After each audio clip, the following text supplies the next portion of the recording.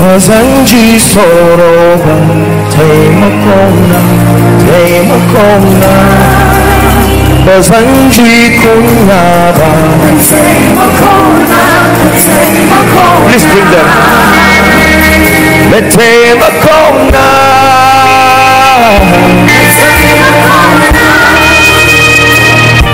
taimakona, taimakona. Bazanji soroba taimakona, taimakona. Bazanji kunyaba taimakona, taimakona. Taimakona, taimakona. Taimakona, taimakona. Bazanji soroba taimakona, taimakona. Bazanji kunyaba taimakona, taimakona. Hallelujah. There's someone you don't hear well with your right ear. The power of God is touching you right now. Right now as I'm speaking. Right now as I'm speaking, the power of God is touching you, your right ear. I don't know if it's that you don't hear completely or you hear partially, but in the name of Jesus the Christ of God, I decree and declare that ear opens now. That ear opens now. That ear opens now. For all of you who are here by the Spirit, I declare, be released into that ministry, be released into that dimension of grace. Let there be supply from heaven in the name of Jesus the Christ of God. Songs from the throne in the name of Jesus. You will birth songs that nations will sing. Do not despise his ability at work in you. In the name of Jesus, who is the Christ of God, I decree and declare new dimensions in the name of Jesus. And by extension, everyone here who is a worship minister, in the name of Jesus, I declare supernatural songs, songs with power, songs with fire, songs of the Spirit, in the name of Jesus Christ. Hallelujah. The Lord bless you. The Lord increase you. In the name of Jesus Christ.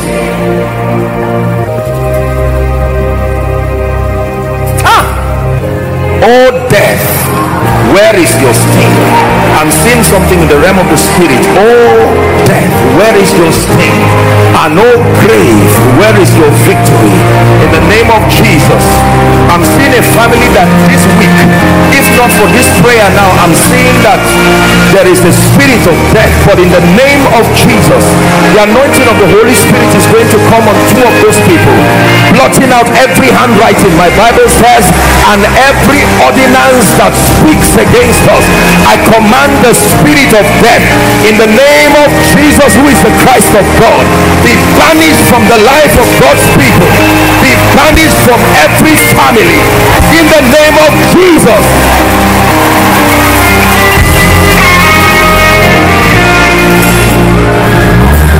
Any family represented here, inside, all the overflows, outside and online, every pattern of death that will not let you rest, I come by the rod of a higher priesthood in the name of Jesus the Christ of the living God.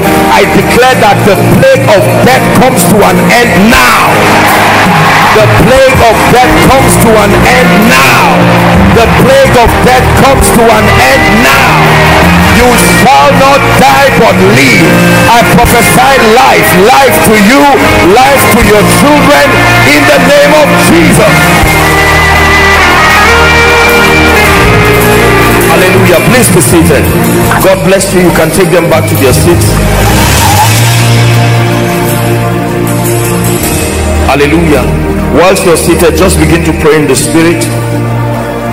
This is what we do. We are people of the Spirit. We are spiritual people. Please pray.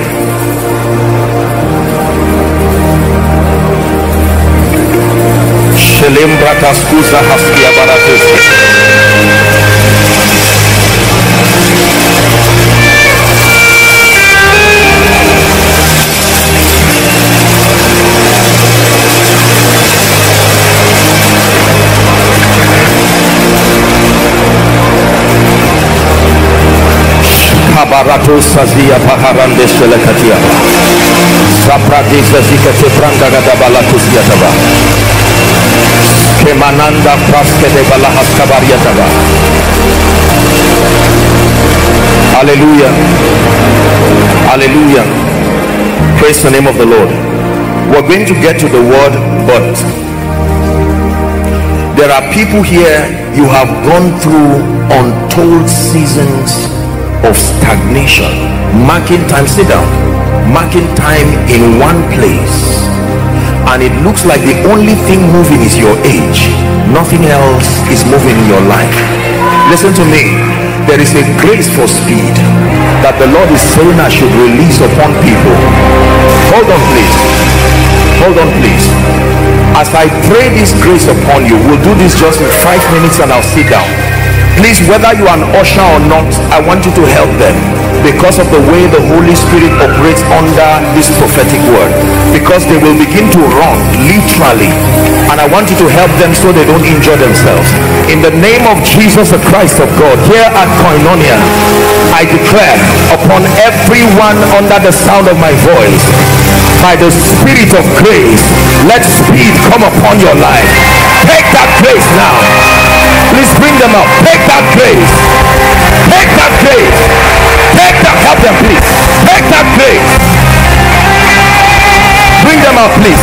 Take that grace. In business, take that grace. Take that grace. In ministry, take that grace. 10 years in one, I prophesy to you by the Spirit of grace. Receive the grace for speed. Receive the grace for speed. Supernatural accomplishment by the Spirit of the living God. Receive the grace for speed. Outside, overflows. Online, the grace for speed. No more delay. No more retrogression. It will not happen at a natural frequency. I shift you by prophecy to a spiritual dimension of achievement. Please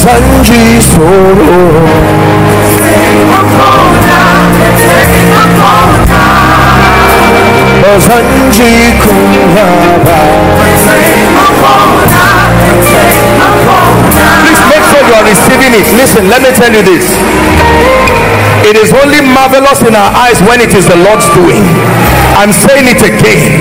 I don't care how long you have been in that position. By the Spirit of grace, may speed come upon you. In the name of Jesus. For you and for your family, I break the stronghold of delay. I break the stronghold of retrogression by the Spirit of God.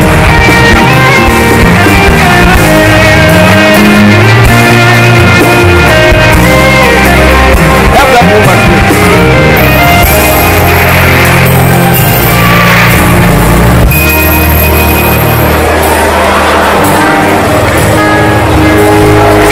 that woman on black, I'm seeing oil being poured on her. New levels of speed in the Spirit.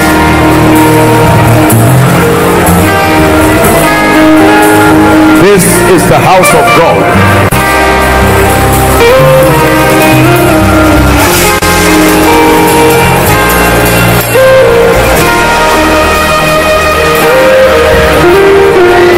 And the hand of the Lord came upon Elijah, and he ran and overtook the chariots of Ahab down to Israel. For all of you who are in front here, and for as many who are connecting, grace to run. I shift you. Speed in your life. Grace to run. Supernatural by the Spirit of God. Supernatural by the Spirit of grace. Your life will be a wonder, first to you and to everyone who cares to see.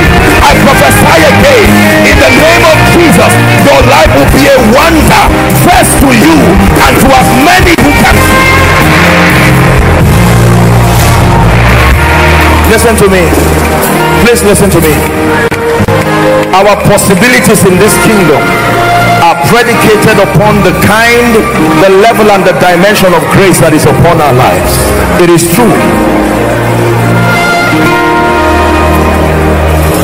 I'm not wasting your time. This is by the Spirit of God. Because there are certain testimonies that are long overdue, and in the name of Jesus I push you into them. I push you by prophecy. I push you into them. I clear every barrier that vows that you will not move. This is koinonia. Step into that prophecy. Step into that dimension. Step into that prophecy. Step into that dimension in the name of Jesus.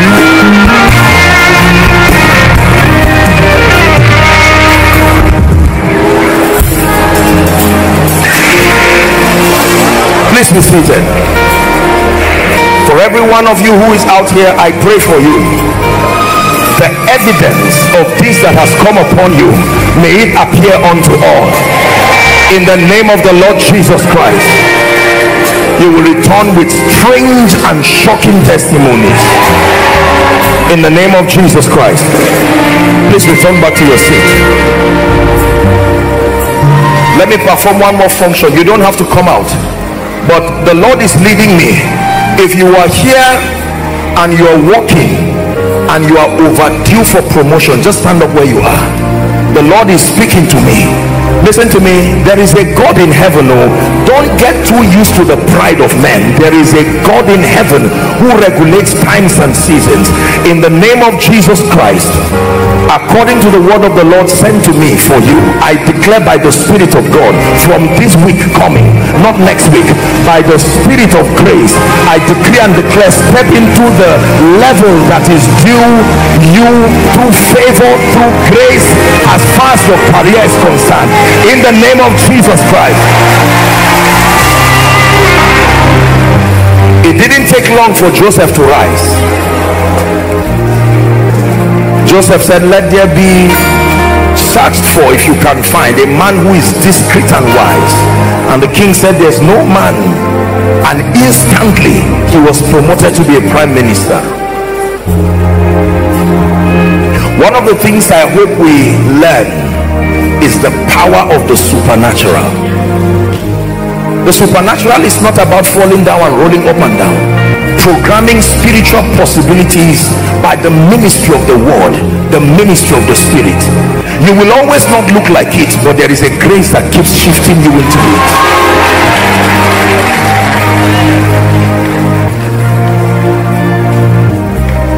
Hallelujah. Please be seated. The Lord bless you in Jesus' name. I welcome every one of you who is worshiping with us for the first time. We have a few minutes to look into the word of God. The Lord bless us in Jesus' name. I want to teach tonight by the leading of the Spirit on a very brief but powerful topic. Hallelujah. I'd like you to pay attention, just like Pastor Pete said. This is a ministry of signs and wonders, and whilst the word of God is coming, it's more than an information, it's more than a lecture, it's more than the exegesis of scripture, it's more than the communication of doctrine. As the word of God comes, it comes with it the grace to make you walk in the reality of that which is being taught. And so it's not unusual to have impartations whilst this is happening. Hallelujah. And so please be your brother's keeper whilst this happens, so that people do not injure themselves.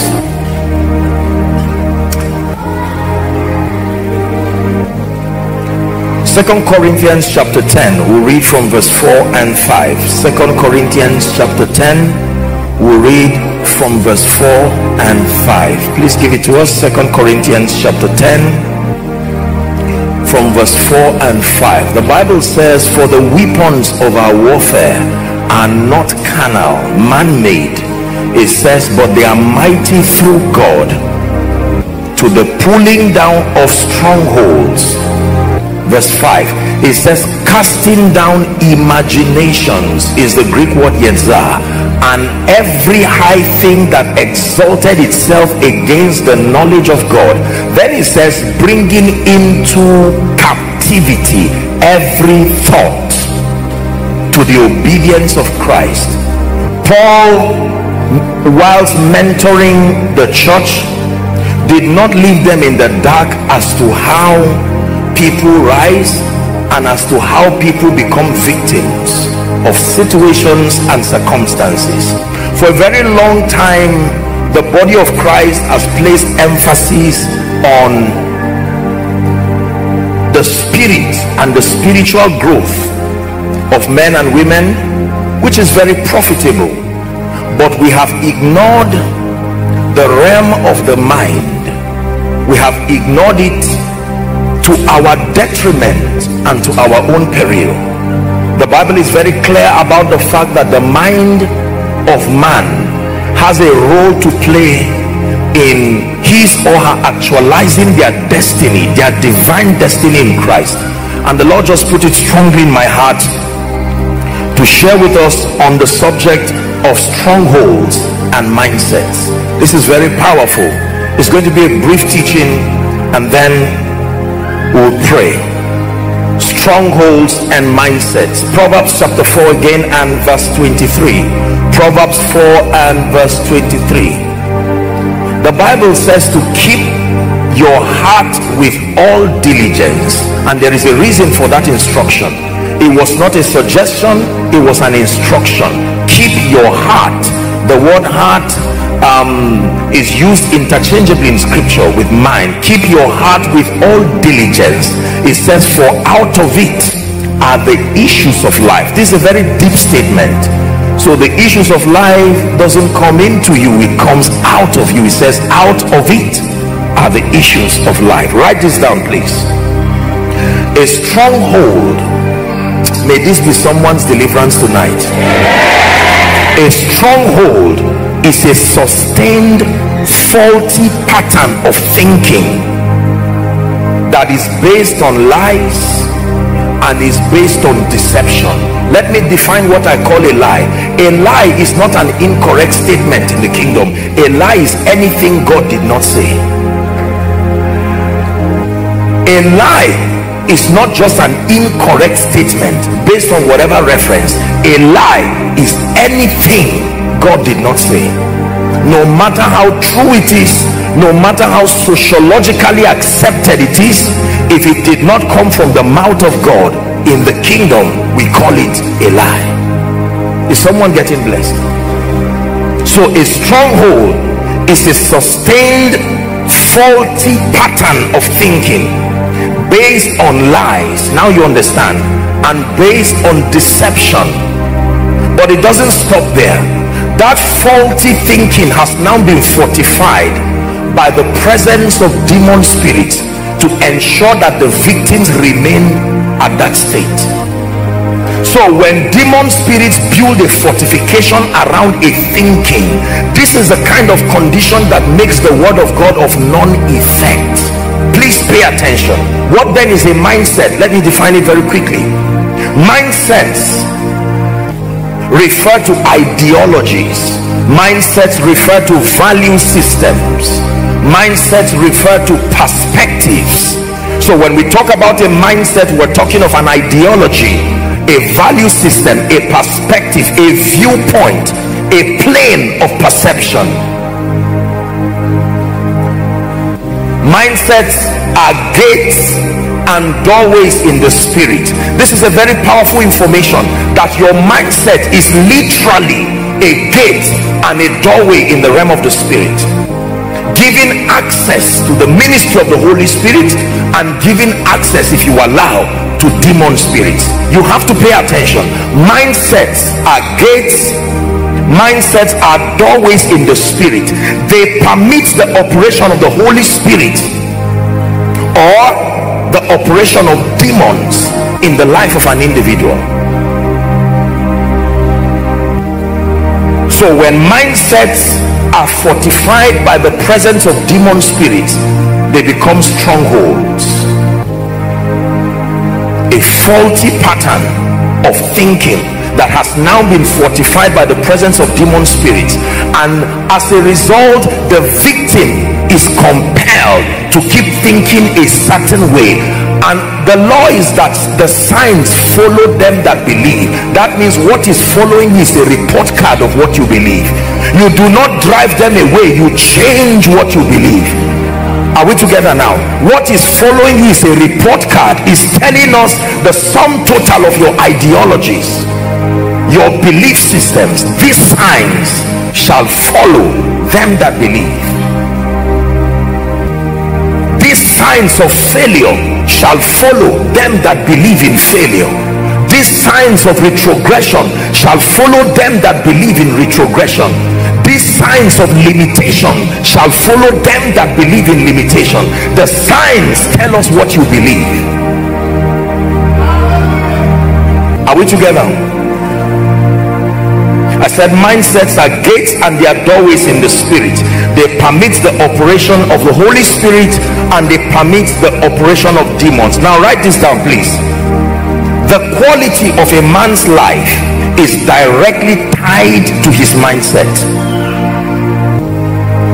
The quality of a man's life is directly tied to scripture, tied to his mindset.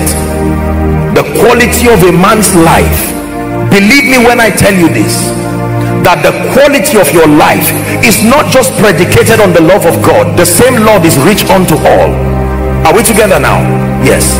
The quality of your mindset is the quality of your life. Here's how the Bible puts it. Proverbs chapter 23, please. Proverbs 23 and verse 7. Proverbs 23 and verse 7. It says, for as he thinketh in his heart, interchange for mind. It didn't say so he will be. You already are what your mind says you are. For as he thinketh in his heart, so is he. If your mind is defeated, you are defeated. If your mind is victorious, you are victorious. If your mind builds it, then it is truly built. If your mind destroys it. So Paul says even what we call warfare is largely in the realm of the mind. The contention. Satan, the god of this world, has an assignment to blind your mind, not just your eyes. You do not see with your eyes, you see through your eyes. You see with your mind. It is true.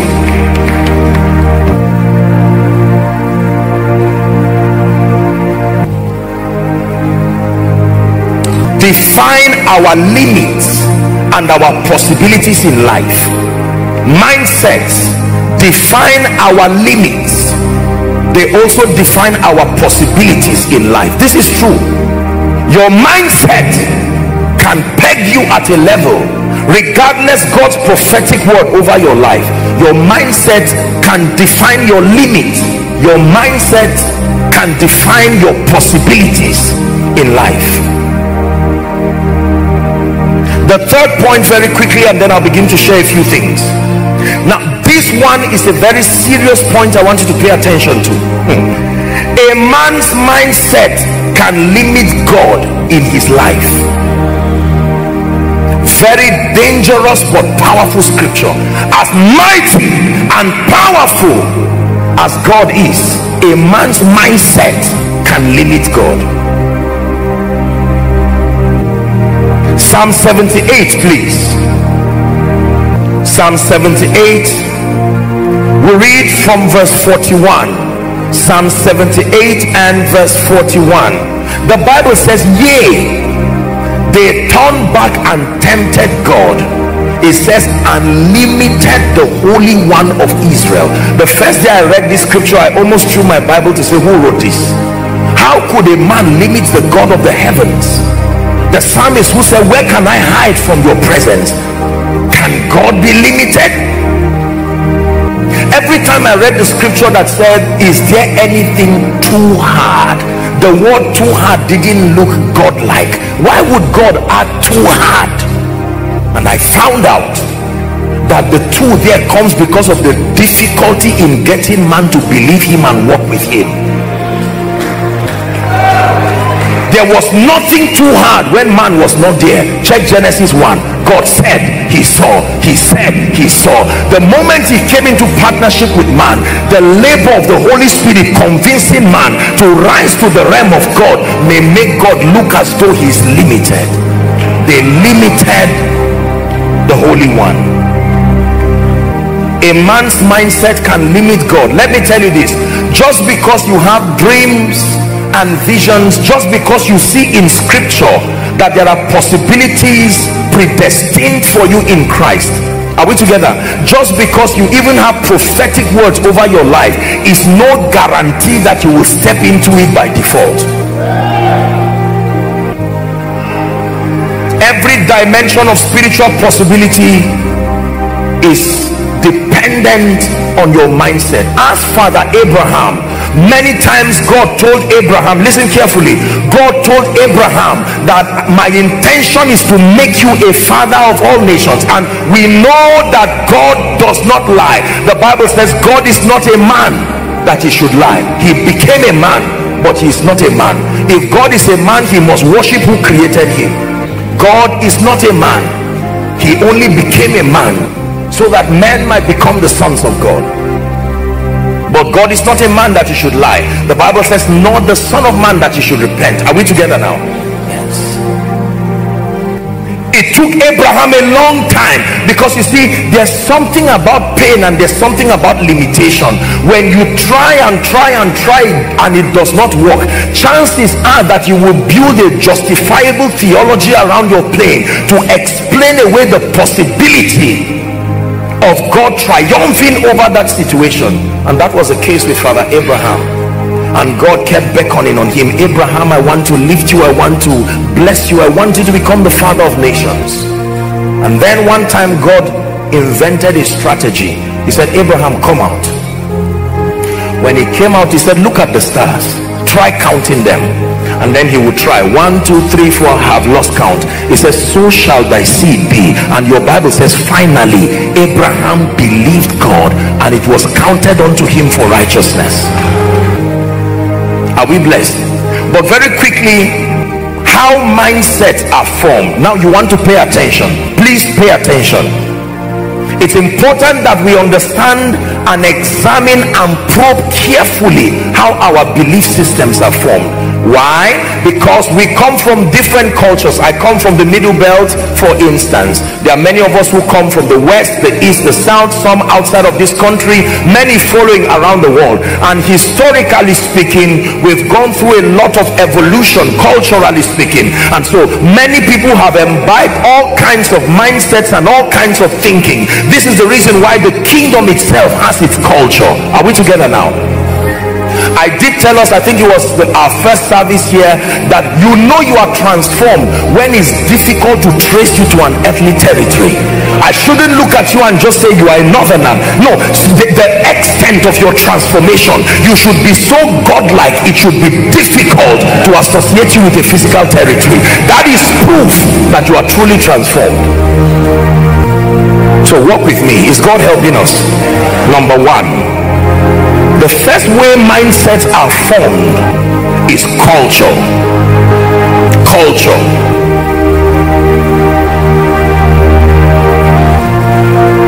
Culture.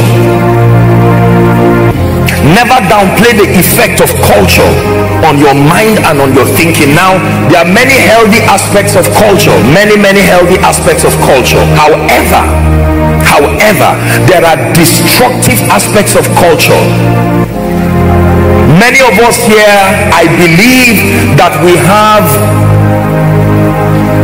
cultural ties that if we have our way, we will run away from. Almost every, this is Africa, and there is almost no tribe that does not have something about their culture that is anti-Christ, anti-God, anti-kingdom. Are we together now? Remember, we're believers.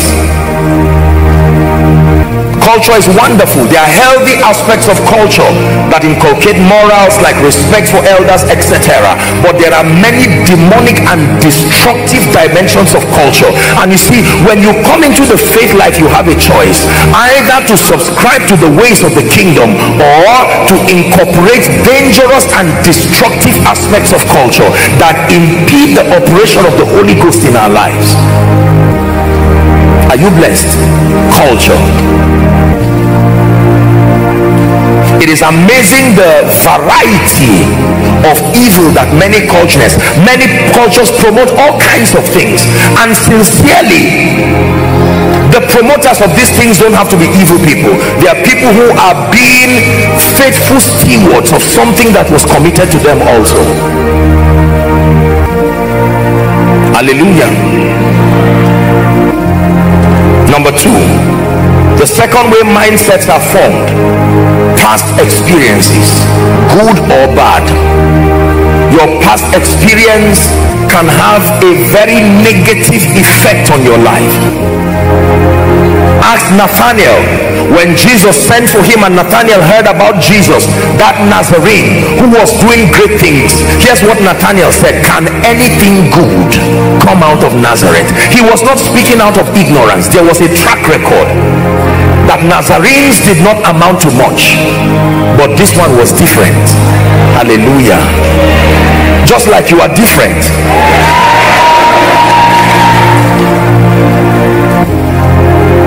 I'm walking in power, walking in miracles. I live a life of favor, 'cause I know I am. So he said, can anything good come out of Nazareth? And then when he came and met Jesus, Jesus surprised him. He says, while you were under the tree, I saw you. And said, wow, who is this? He said, just because I told you this, you're now amazed. You will see greater things than this. You will see the heavens open and the angels ascending and descending upon the Son of Man. Our past can be dangerous. Some of us come from families where nothing was ever gotten with ease. So the moment we teach that there is a possibility for ease in the kingdom, that reality has not been captured in your mind. You can receive every other prophetic word but that, because your experience fights that prophetic word. Are we together? Africa, for instance, this is our beloved continent, this is our beloved nation, but did you know that there is a spirit in this nation and in Africa that fights early achievement? The moment you do anything early, people say something is wrong. It's true. When you read about the patriarchs, our fathers of faith in modern history, some of them began to shake the world as teenagers. Joash in the Bible was king at age 8. Josiah was king at age 9. It was as a teenager that David brought Goliath down. There is a spirit that celebrates lateness. There is a spirit that celebrates a snail-like advancement in our territory, and we have received it as a heritage. At 33 years, Jesus had turned the world upside down.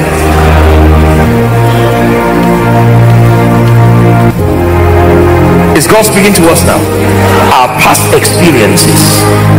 Some of us, respectfully speaking, came from maybe polygamous families. Some of us came from backgrounds where we were not so financially advantaged. Some of us came from backgrounds with all sorts of variations, and you will be surprised the degree to which your past has become a stronghold in your mind. They came out of Egypt in one day, but it took 40 years for Egypt to come out of them.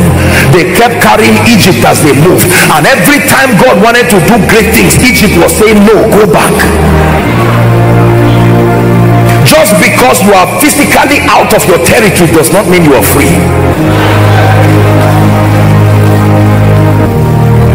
Are we blessed? The past, the past. So when you hear things like favor upon your life, you just laugh and say, look, I'm interested in progress, not favor. Let it just be that I'm moving, no matter how slow. And God is saying, no, the unit of destiny is time. I can do something to time to give you an advantage. Hallelujah. Number 3, how mindsets are formed. Family backgrounds. I won't talk much about that.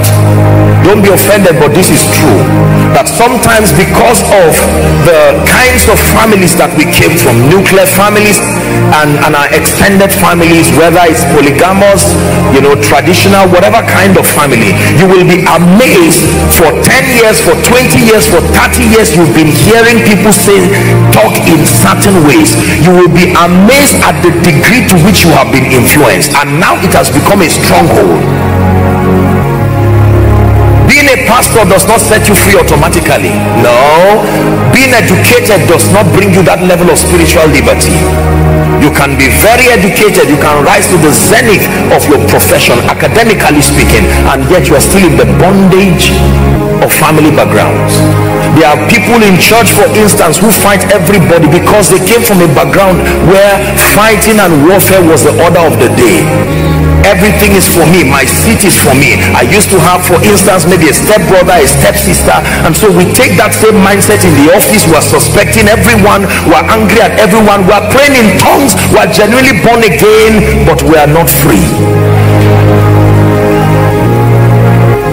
Are we blessed? Family backgrounds. Let me hurry up.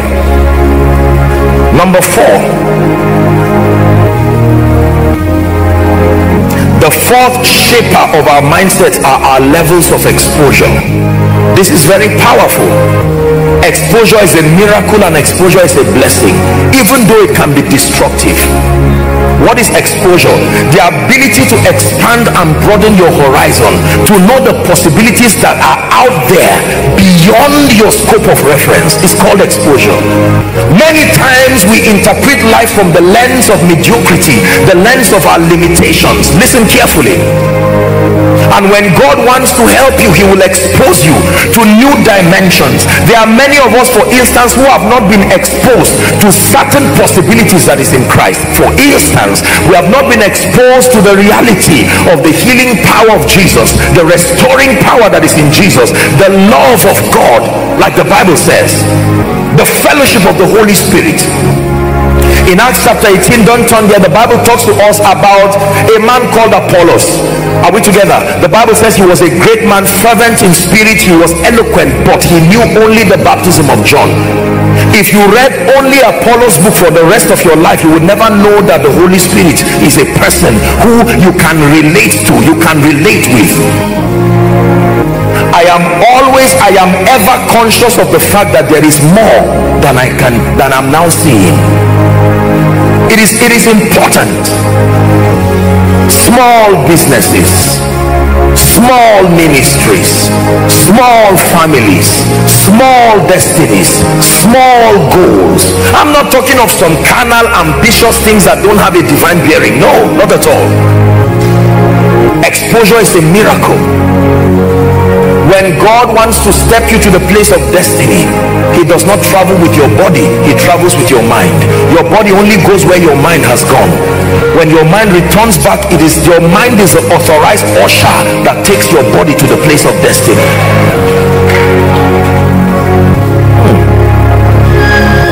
The Father saw the possibility of the whole world coming back to him again, and he sent his son. It was a goal that was doable. He saw the victory that he could give to the saints, not only the victory that he had as God, and so he came and finished that project in 3 years. The ability to dream with God is a miracle. The ability to conquer the limitations of culture, the limitations of our sociological context, it takes exposure. And for many of us, you see, how you are exposed matters, because you can be exposed in a way that destroys you. There are many people, their doom and their unbecoming began at the instance of a supposed exposure. Exposed to vices, exposed to ways. There are many people who were obedient and loving and sincere, except that they met a group of people who wrongly exposed them, and they became harsh, disrespectful, dishonoring. Aggression is not exposure, it's immaturity, you see. But exposure is powerful. Moses until then had not met the God of the Bible. He had been in Egypt. He was being mentored to be the next Pharaoh. But now he ran away, and the Bible says while he was tending his father-in-law's sheep Jethro, suddenly God was ready to expose him to a new horizon. He was about to meet the God of the Bible, and he saw a bush that was burning and yet not consumed. Moses said, I didn't see this in my lecture room. With all of the wizardry in Egypt, I didn't see it in this fashion. And a voice came out of it, Moses, take off your shoes. Your experience, your perspective, your mindset, take it off, for where you stand is holy ground. It was on the strength of that exposure Moses returned back to Ramesses, his half brother, and said, brother, good to see you. This time around I didn't come, I'm not coming as the weak one who ran away. I've met someone. There's an exposure. I've been exposed to his glory, his power, and his possibilities, and that one who opened my eyes instructed me to you, let my people go. And Pharaoh said, wow, what an interesting lecture. I see you've learned a lot. Jambres, come and show this man that this is Egypt. And they threw their rod, and Moses threw his rod. To cut the long story short, a time came when the firstborns died, and Pharaoh came to a point where he realized that there was more. Nebuchadnezzar was one of such people. He was not exposed to certain dimensions beyond his scope of reference. He thought he was all and in all, and God humbled him. Exposure is powerful. Exposed to the light of God, exposed to the miracle working power. Did you know why many of the saints, when you read several books like God's Generals, you know why it was easy for them to step into certain dimensions? Because they were in the atmospheres where they saw it happening. Why will you doubt the miracle working power of God when right in your presence you watch someone stand up in a wheelchair? Right in your presence you watch the dead rise. So what Satan does to erode spiritual possibilities in a territory is to use subtlety to begin to hide these exposures, so that after a long time there are hardly people who have seen those dimensions in God. Exposure, your level of exposure, financially, spiritually, your level of exposure, it matters. You must contend for a healthy level of exposure. Listen to me, Nigeria. Listen to me, Africa. We have called ourselves many things that God did not call us. Why? Because of color of skin, because of our sociological limitations, because of our history, etc. But the Bible says, he that cometh from above is above all. You must subscribe to a superior orientation that begins to culture you to believe something you were not born with. That's the reason why very few people rise to a global scale, because we have been indoctrinated by culture, subliminally indoctrinated by, respectfully speaking, mass media and all kinds of experiences. We've been subjugated to believe that just because you are a Nigerian, just because you are an African, just because you are from one area of the nation or so on and so forth, it means you are limited. He that cometh from above is above all systems, above all structures. He that cometh from above is above all. Let me give you the last key. How mindsets are formed. Is God blessing you tonight? The fifth way mindsets are formed is association. Now this is a very serious one. Association.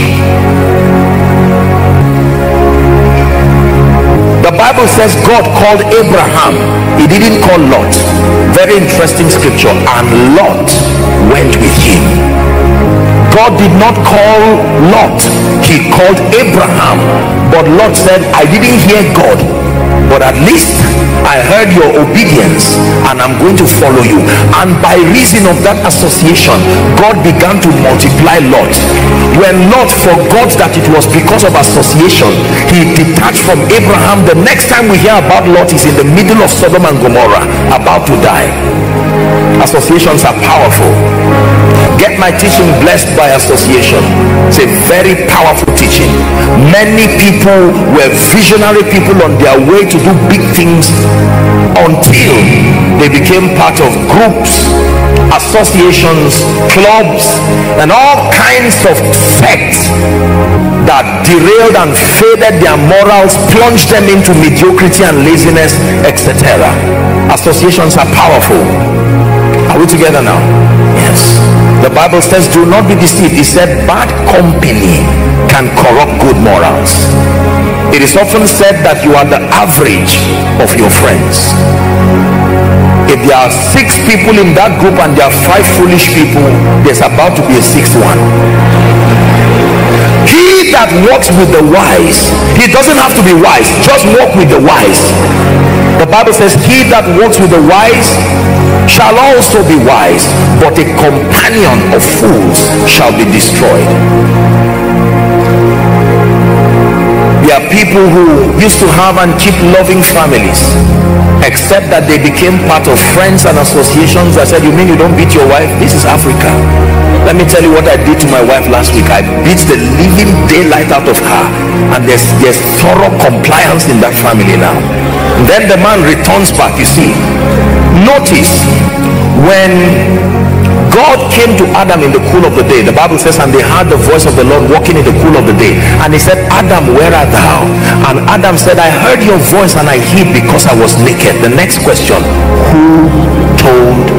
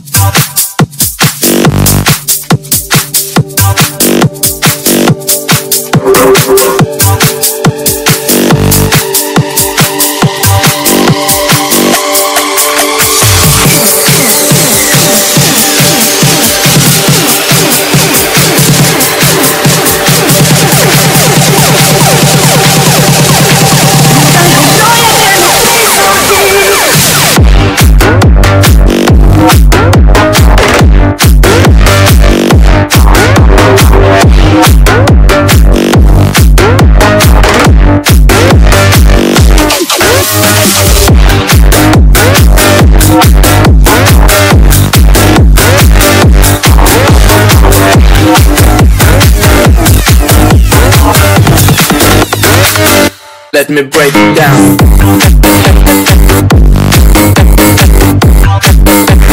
Break it down.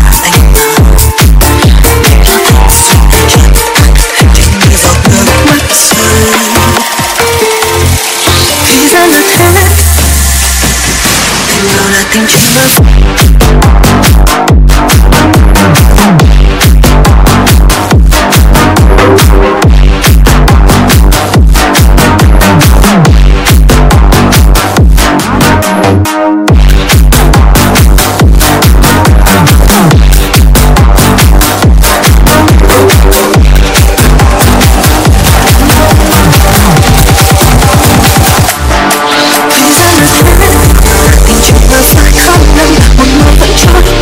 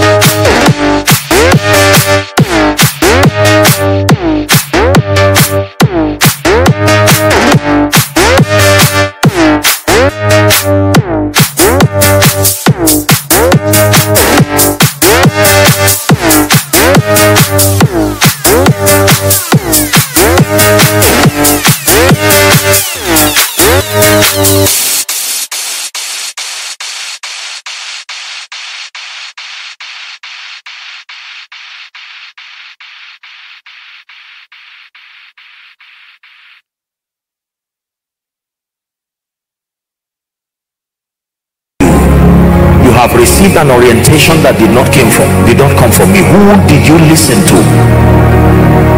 Adam now did not call her the wife. He said, the woman you gave me. And he now turned and said, woman, what is this that you have done? She said, the serpent. Satan became the god of this world because he didn't blame anybody. Every time you transfer responsibility, you also transfer dominion. That's why when Jesus was becoming sin, he didn't speak. He was silent all through.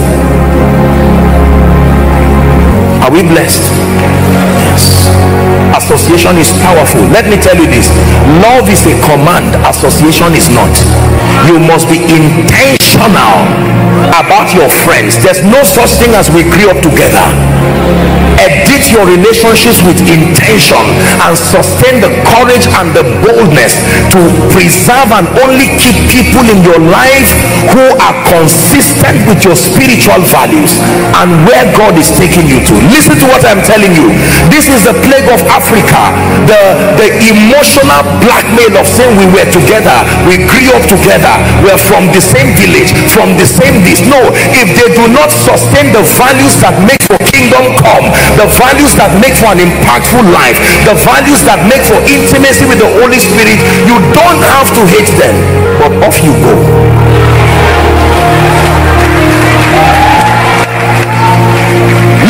Listen, don't just clap, don't just shout. Listen to what I'm saying.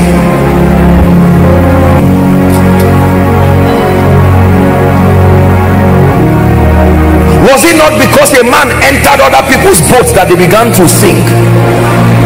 Jonah knew what he had done.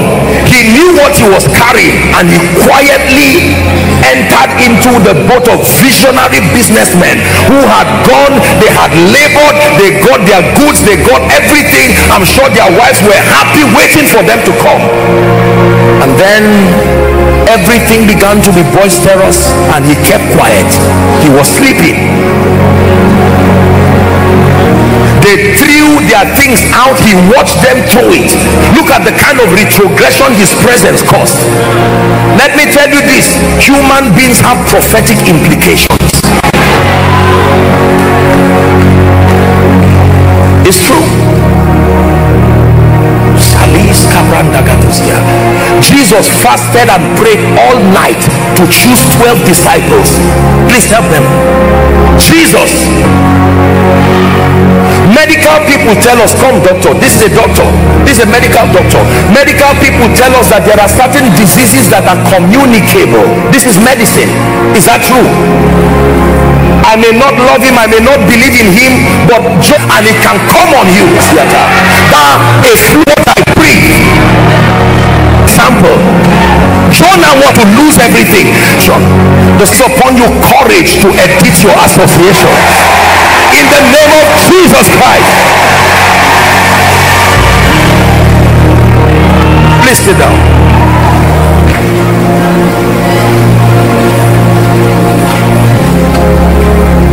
There are people who love the house of God and love the things of God, but many times you will find out that they become part of some sort of group, maybe from financial benefit, political benefit, etc., and they come and lie to you that it's a nuisance to love God, it's a nuisance to be passionate about the things of God. That's not how politicians rise, they say. That's not how business people rise, they say.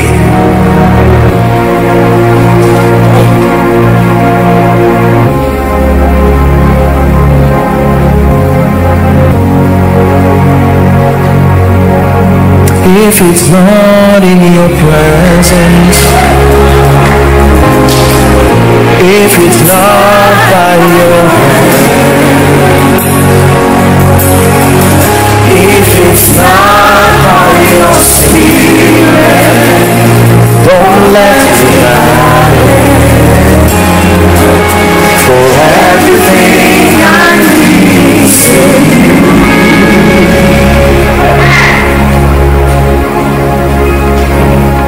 Association can affect your mindset. When you are in the midst of people who pray, I assure you it won't be long before you take God seriously. In fact, let me tell you this, a community life is the key to sustaining kingdom values. You will never be able to grow consistently in isolation. You will need to connect to a body of believers of like-minded passion. So when you are praying in the spirit, someone does not look at you and laugh and make you feel stupid for praying in tongues. Then you quickly off your ringtone. Your ringtone is prophesying to you, and you off it quickly because you are in an environment where there are unwritten rules, that it is, you are too civilized and too dignified.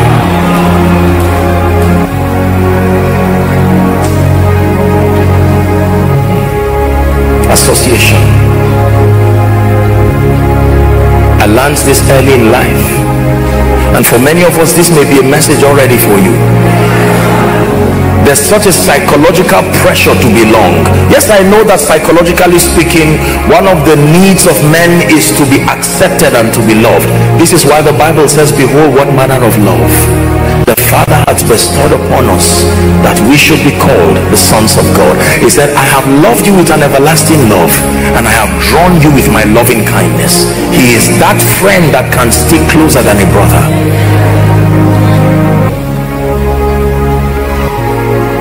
You must trust God for grace. Listen to me carefully. There are many of you, you would have been champions now by the standard of God, but you've surrounded yourself with all kinds of mediocres, comparing themselves with themselves and not doing anything global. Small minds doing small things, whereas your contemporaries are changing nations. We must trust God for grace. Edit your association. Edit your association. Hallelujah. I heard of a story of a man who was deaf, and it was not known that he was deaf.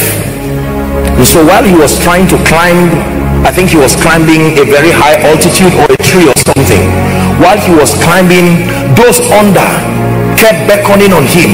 Listen, please, please, come down, you will die. And he thought they were cheering him, and he was smiling at them and kept moving up, and they were saying, come down. Some were even crying because they didn't know he was deaf. So he thought that they were cheering him, and when he climbed and arrived there, that was when they discovered that the man was deaf. Because he could not hear them, he had to make do with his interpretation of what they were doing. So he called what their mockery, he called it commendation, and it sponsored him until he finished strong. The Lord is calling me to ministry. From where? Which village? Have you had? Did you see what your father become? And you shrink back in mediocrity. Oh, from this little hamlet, the Lord will take you, and the sounds of worship from you will get to the ends of the earth, and here they come. Unaccredited counselors. They come with all kinds of counsels of Ahithophel. You must trust God for grace to connect yourself with the right people. It has to be intentional. Please listen to me. Some of you are in politics, some of you are in government, some of you are in business, and I tell you this, you are the average, both in thought and in results, of the people you surround yourself with. Are we blessed? Quickly, let me touch on the last area and then we pray.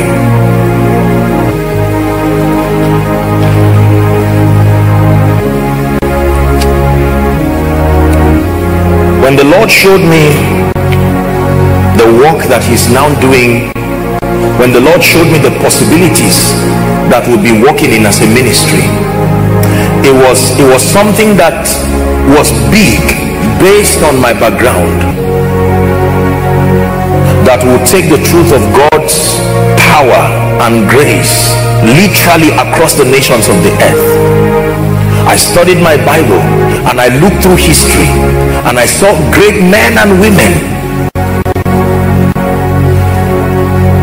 and right from that small room I said, Lord, I believe you, let's go. Now, let me tell you, it's not unusual for people to not believe you, so don't think it's new. Of course they will not believe you until they see the workings of the grace of God on your life. I don't know why I'm saying this, but I'm saying this to someone right now, because you are still evolving. It does not yet appear. You told people that you're going to fund the gospel. You will fund the gospel like a government. But now people are laughing at you because you're in one room. Find courage. History always repeats itself. That God can lift you as a trophy. Mary said, be it unto me according to your word. Be it unto me.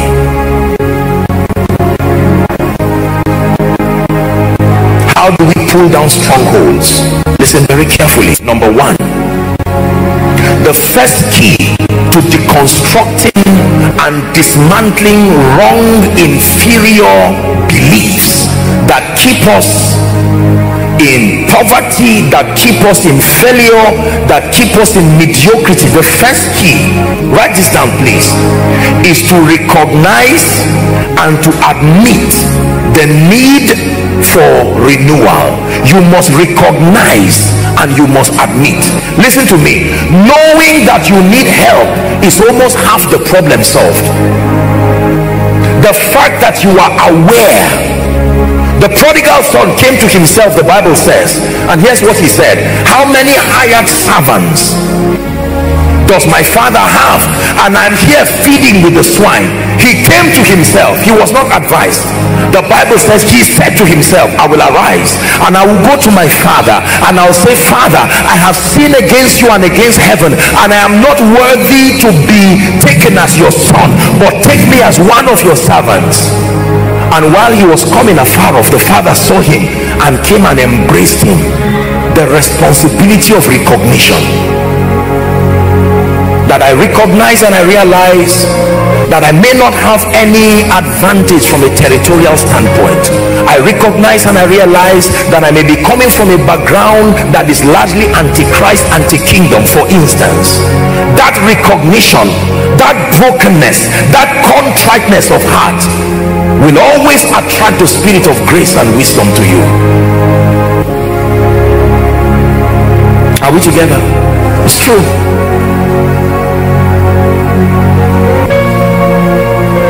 You need to admit that you need renewal.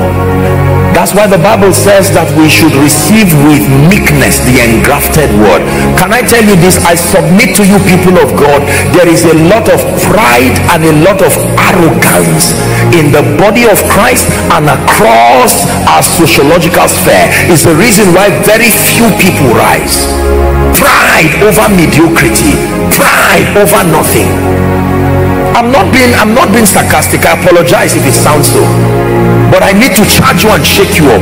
Listen, do not be ashamed and embarrassed when you discover that there is need for a higher dimension. That meekness and humility is very powerful. There were two thieves with Jesus. Are we together now? One of them kept ranting and talking nonsense even though he was about to die. You see those kinds of people. At the point of death, he was a thief. He was aware that he was a thief. He was aware of what he stole, and he didn't sound contrite at all, mocking Jesus. And the other one said, Mr. Man, shut up. We stole. We are aware of what we did. This man is innocent. And Jesus heard him. There is something about the voice of brokenness. There is something about the voice of genuine meekness. No matter how wrong you are, no matter how confused you are, the moment you are broken and you are contrite, you are attracting the attention of His Majesty. He said, this day you will be with me in paradise. You need to admit the need. I had a conversation not too long ago with one of our fathers in this nation, and when we spoke for a few hours, and when he began to open me up to dimensions in ministry, saying so many things, sharing from years of experience, I sat there feeling like a toddler. I sat there feeling like someone who was just getting out of kindergarten, and I said, bless God for this encounter. This is the kind of exposure that I need. Be careful. Be sure that you are not your best reference. It is dangerous.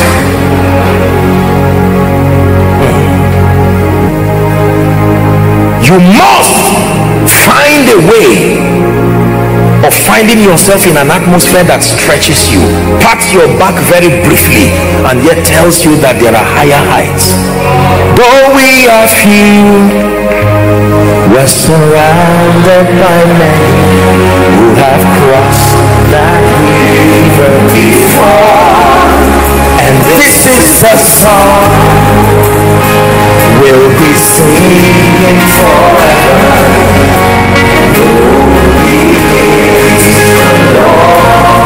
Listen, this is very powerful. Stretch yourself. You've done so much, wonderful, but then God immerses you in an environment that stretches you. I remember the first day I watched Benny Hinn, I said, my God, what is this? I remember when I watched some of the generals, even though God was already doing great things in and through my life, I said, what is this? I had the opportunity to meet a few of them before they went to be with the Lord. Some of the, those who met them, not God's generals now, but it was amazing what they did to my spirit. I continue to press this one thing I do, forgetting the things that are behind. They don't have to be wrong things. Beware of excessively patting yourself at the back. Do so and then quickly. Champions are always forward thinking. Nobody claps for you for the same thing twice. When they clap for you once, that's it. If you have nothing new, there will be no applause again. Are we blessed? So you must recognize and admit the need for renewal. Number two,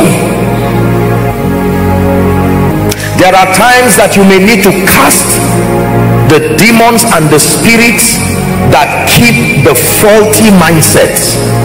2 Corinthians chapter 4 and verse 4. You must cast there are real spirits that can build. The Bible says, in whom the God of this world, please look up, hath blinded their minds. It was not a philosophy that blinded their minds. There is a real spirit that blinds the minds of people. Let me tell you this.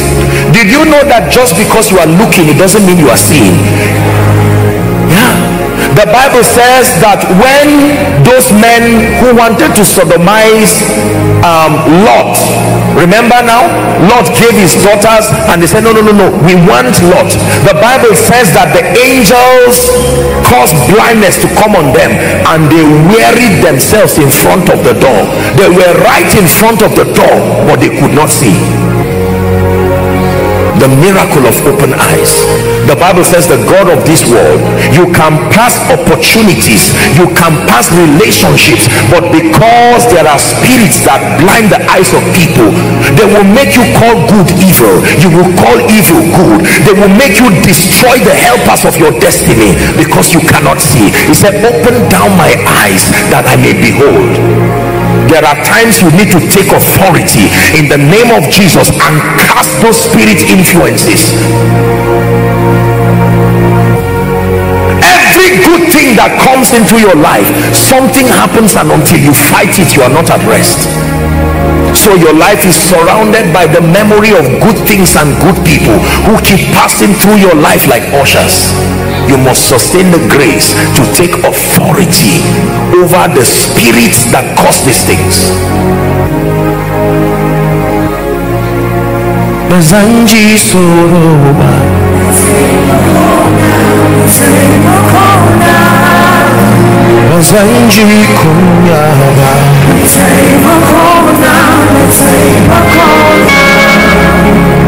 Number three, how do you pull down these strongholds? The renewal of the mind. What does that mean? Passionately pursuing to know God's perspective about life. Listen to me.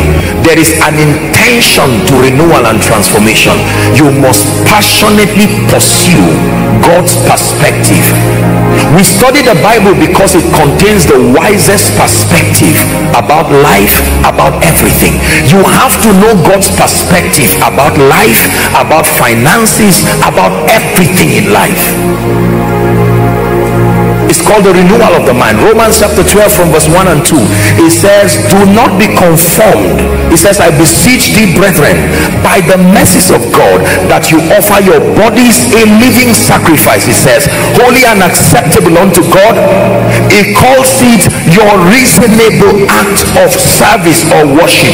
Verse 2 says, do not be conformed to this world. Is the word aeon, the thinking pattern that comes with the system. It says, but be ye transformed, evolve into superior dimensions of yourself by the renewing of your mind. You must trust God and refuse your current level. Lord, I am tired of this level. I'm tired of the limitations, the mediocrity that comes with this level. The problem was never the oil, it was the space that the vessels gave the oil. The prophet diagnosed it accurately.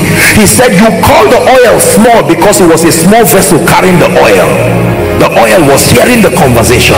He says, go and borrow vessel. You don't borrow oil, but you can borrow vessel. Buy the truth, sell it not.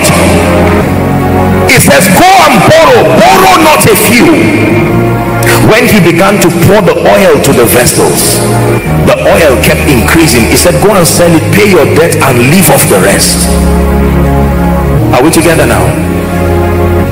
When you read Job chapter 29, Job was giving us the secret of his outstanding life, and he began to give us a breakdown of the many things that happened to him. The first light that came upon Job was on his mind, not on his path. There are two dimensions of light. There is the one that shines upon your head. There is the one that shines on your path.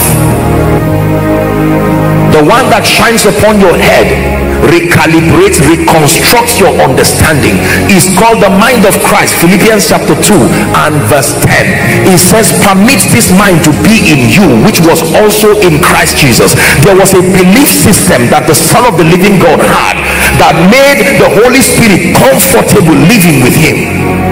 From age 12, while his contemporaries were running around, he was with the scribes and the Pharisees, learning. It was on the strength of his spiritual investment that he could withstand Satan at the wilderness, because he came to him, it is written. He came to him, it is written. He came to him, it is written. You must be full not just of scripture from a religious standpoint, but it is important to know God's perspective. Please look up. The kingdom has God's idea on everything. God has his idea on kingdom wealth and prosperity. The world also has his idea. The world's way is that you can cheat, you can kill if need be, you can tell lies, you can be greedy, you can be involved in anything provided money comes. But the kingdom has its way. You must learn the ways of God.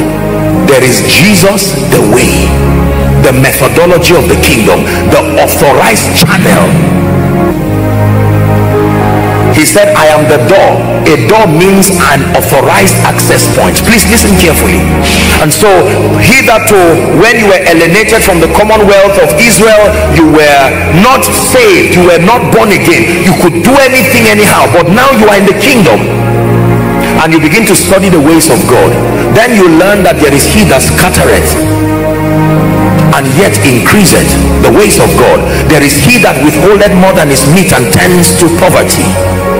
You learn that God can load men with daily benefits, not just monthly benefits. Are we together now? Yes. You learn that the proof of his fatherhood is his benevolence, that if you being evil know how to give good gifts. So the awareness of the fatherhood of God gives you the confidence to approach him. You must learn the ways of God. In the kingdom, there is how God restores. In the world, there's no restoration. If it's gone, it's gone. But hallelujah, in the kingdom there is a way, and I will restore even time, the years. God doesn't just restore things, God restores time. So when Jesus died, while they were talking about the dead Jesus, within 72 hours he was back to life. this is a blessed hope for us. That means that all of the things you would have achieved, that your knowledge or your insufficient knowledge did not allow you to achieve, that the hand of God is able to go back into your yesterday and take everything there and bring it forward to your tomorrow. This is scripture.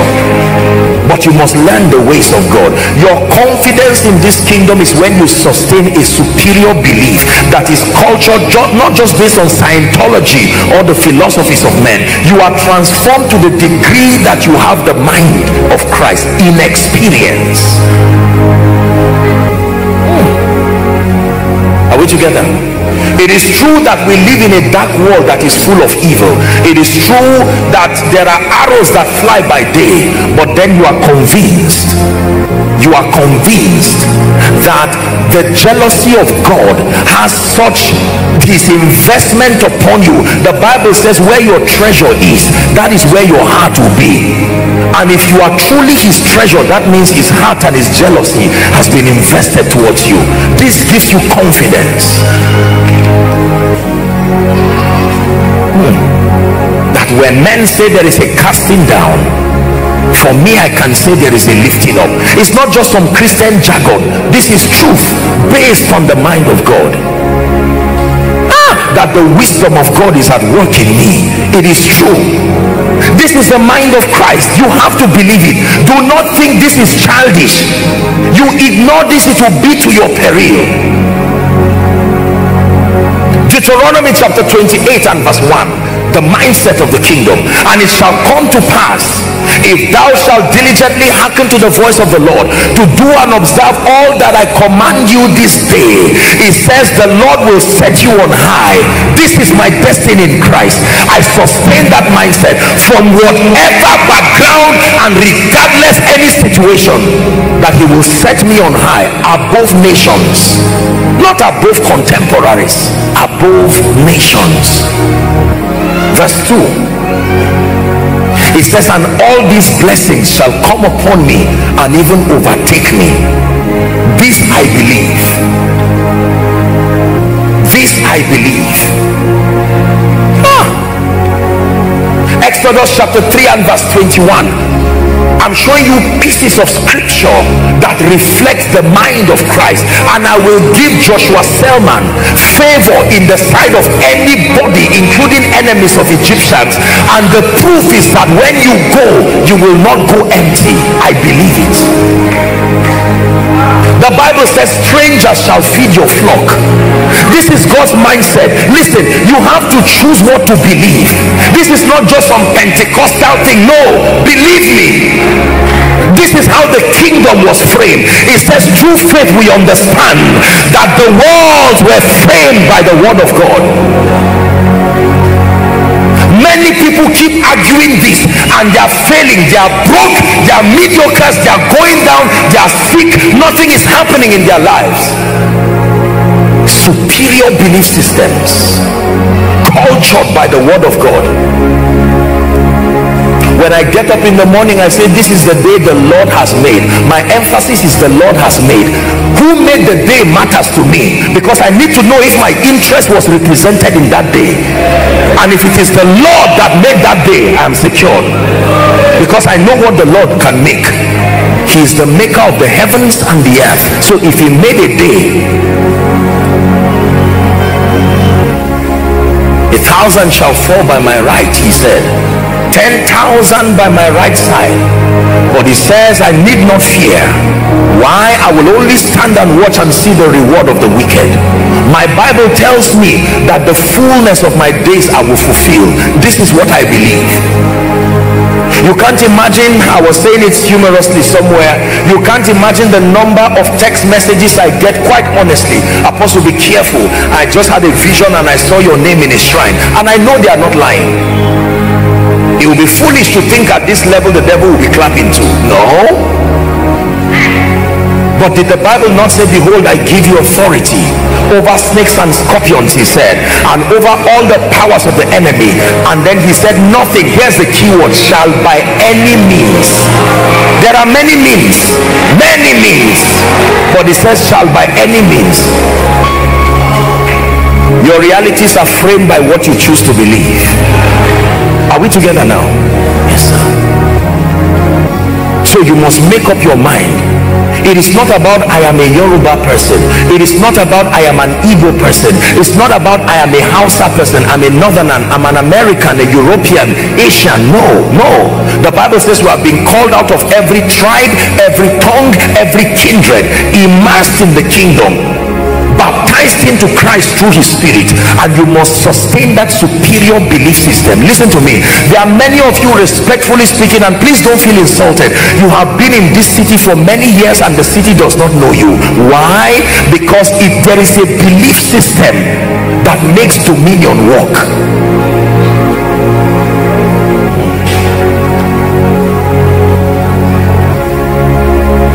You have to know what you believe.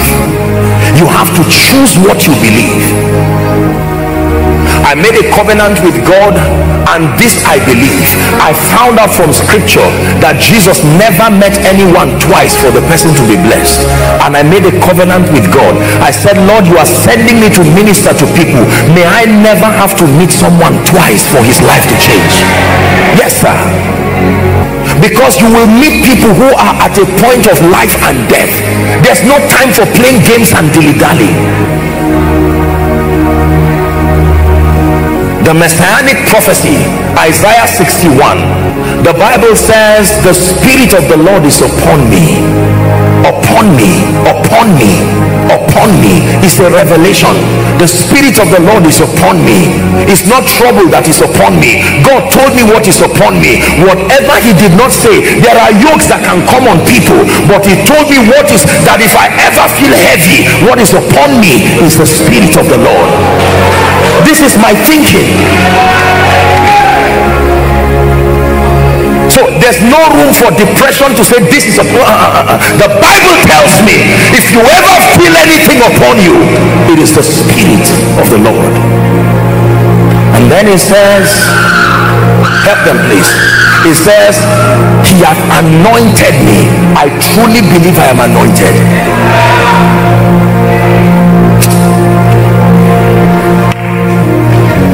Find a way of believing this. This is not a pastor's thing. This is not a minister's thing. Let me tell you what it means to be anointed. It comes from the word to be smeared with oil, but that simply means authorized.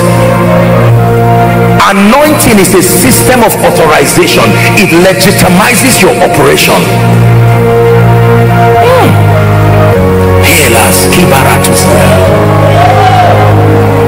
So that you can minister the power of God. These are ordinary hands. Yes, my family members are here, my sisters are here, biological people. But when I met him, something happened to me, and I believe it. I believe that I'm not ordinary. Look, I'm not bragging, forgive me. I'm revealing something to you. When you hold that file, it's not 5 fingers that is holding that file. Please find a way of believing what I'm telling you. Help them please. For as long as you are the only one holding that file, a door will never open. For as long as you are the only one preaching, your words cannot carry that power. The ability of the Spirit. Your words become like arrows sent into destinies, dissecting impossible situations. Why? Because you are aware. I read in my Bible, Jesus said it and I believe, and the Lord working with them, confirming the word with signs. So I expect it that whilst I am teaching, whilst the word of God is coming, there is an unction, an unction healing, an unction delivering, an unction opening doors. This I believe. This is the supernatural power of a transformed mind. Your mind can give the Holy Ghost space. When the man of God was leading us in worship here, one of the things I was praying for is, Lord, help your people understand what you have done to us. Help us understand that we are not ordinary. This is not a Pentecostal thing. These hands are not ordinary hands. Hear me, doctors. Hear me, medical people.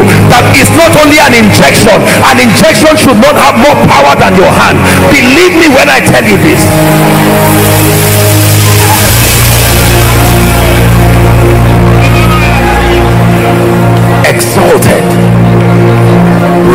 and ruling with him in power. We have been commanded to bless, and I believe you hear people come and testify here. Let me tell you this. I've told you that prophecy does not only reveal. It's not only when I call names of people and numbers. No, that if it is true you are anointed, then the opening of your mouth is like the opening of the gate of men's destiny, because you will release something from the throne through your mouth to the destinies of men. And let me use the opportunity and declare over someone, in the name of Jesus, the Son of the living God, I speak over your life and all that concerns you. Step into new dimensions of the Spirit, new wine upon your destiny, new dimensions of spiritual illumination, in the name of Jesus Christ. Hear me, let me speak over your life, that any man who fights you goes down instantly.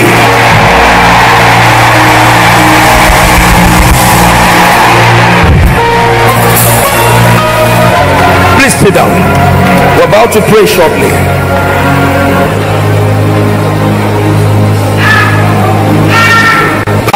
Selema Haskiada Shabranda Kata Bakarata Sedegete Beleketa Kaparaka Tosadina Haskaba Shalakata Branda Sadakata Parada Sadahasia Brenteke Pare Sabi Sali Sali Salita Paparate Ke Parado Zesia Atam Baratai Lekate Brendike Sia Dalakatusiata Pretis Keberindo Shilakatia.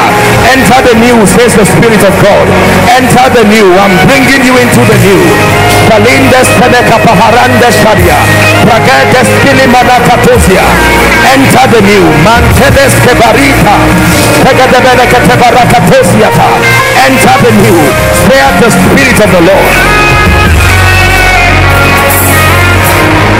Listen to me. Please hear me. If you are in ministry here, in the name of Jesus, from tonight, step into a supernatural dimension of ministry. No more preaching and sharing the grace with people sleeping as though you is not God that is talking through you. What kind of a ministry is that?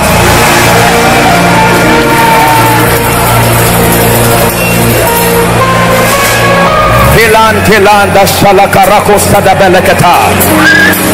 next time you go to lead that prayer, the next time you go to lead that fellowship, I'm speaking by the Spirit. The next time you go to your prayer group, the next time you lead the fellowship at your workplace, I release an unction upon you. I release an anointing upon you. You will speak with fire.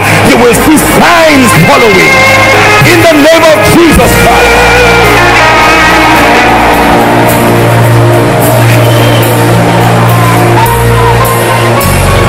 The Spirit of God, the anointing of the Holy Spirit. Hear me, business people, listen to me. It takes more than buying and selling to prosper. There is truly a grace that can help men. There is a grace that can give men visibility in this kingdom. It's called the Hear Ye Him anointing. The anointing that compels systems and structures to acknowledge the workings of the Spirit on your life.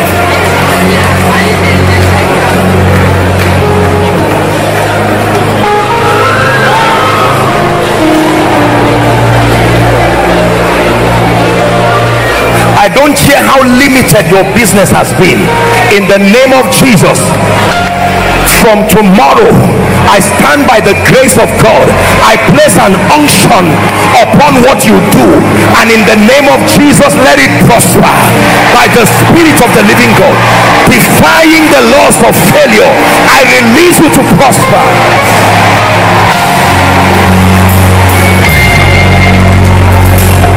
Hallelujah. Listen, we're talking about mindsets and strongholds. Please listen to me. It's not enough to just receive Jesus into your heart. You have to journey with the Holy Ghost and through scripture to begin the work of transformation.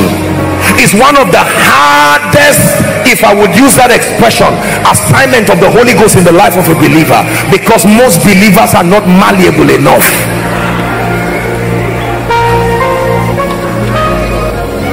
Every time I'm before him, I tell him, Lord, I'm before you. I'm aware of my limitations. I'm aware of my limitations. I ask that there be an exchange, a supply of strength and power. There are so many sick people depending on my life. There are so many confused people. Grant grace from heaven.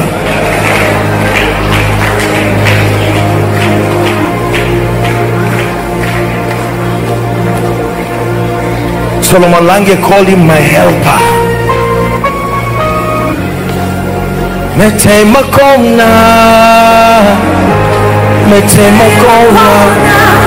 Listen to what you're saying.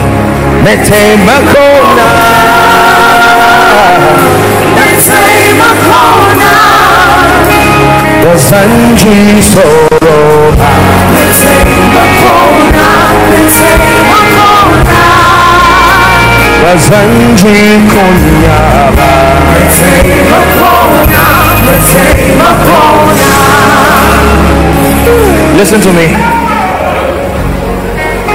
For some of you, you may not know what has come upon your life. It's until you step out of this place tonight, all of a sudden you will watch doors open, supernatural doors open. You will open your Bible and a strange dimension of illumination, revelation, knowledge coming upon you. Hear me. Everything he said here is true. You can believe it. Verily, verily, I say unto you, the works that I do, you shall also do. It says greater works. I believe him.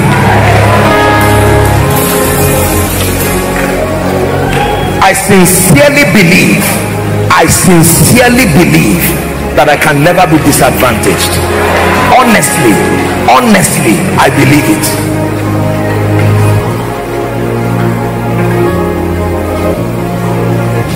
When the Lord sent me to this city, the Holy Spirit instructed me to get the map of Abuja. And when I dropped the map on my table, I said, this city is so small. It's not pride. All of a sudden, I saw just 6 local governments. We are well able. Joshua and Caleb. The remaining came back with all kinds of reports. The Bible calls it evil reports. You have said many things about yourself God did not tell you.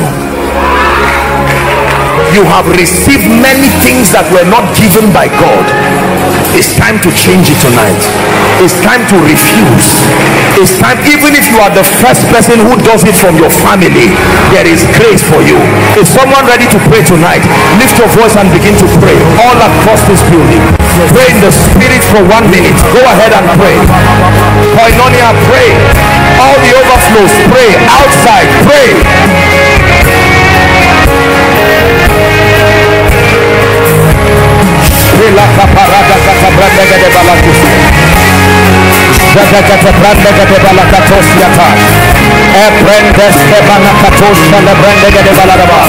Someone pray over your life.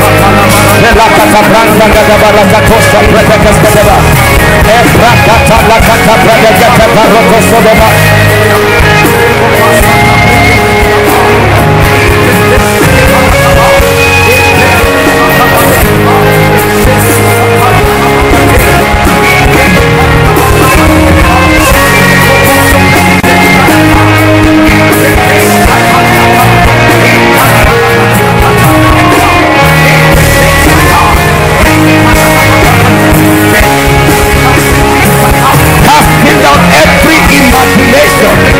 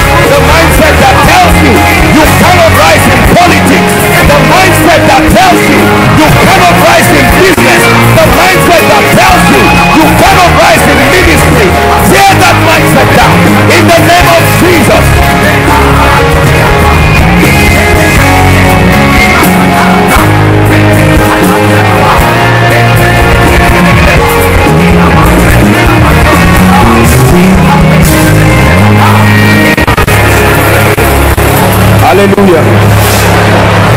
Listen to me. Listen to me. The next prayer point, you're going to confront head on every challenge that has stood before you and mock the God of the Bible. I release my faith with you in this corporate atmosphere. Call it by name and command it by the Spirit. Get out of the way. It's time to advance. It's time to make progress. Someone pray. Someone pray. Financial mountain. Someone pray. Mountains of spiritual laxity. Mountains of prayerlessness. Mountains of wordlessness.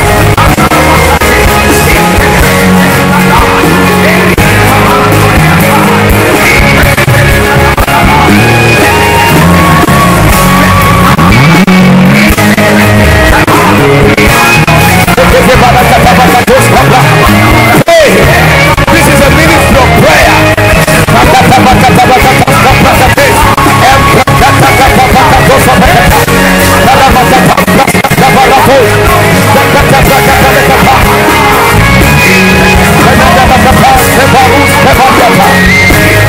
Who art thou mountain?